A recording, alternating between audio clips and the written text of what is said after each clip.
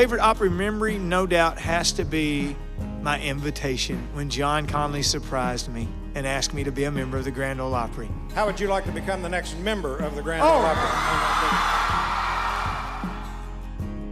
My favorite is probably the first time that I got to play, and I played More Than a Memory before it was out, before Garth Brooks put it out. So it really was a huge deal for me. Lee Brice, let's hear it for him.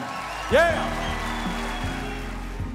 My favorite Opry memory is the first time I ever played the Opry, probably in 1998. And I was so nervous that I channeled Patsy Cline, and that took care of it.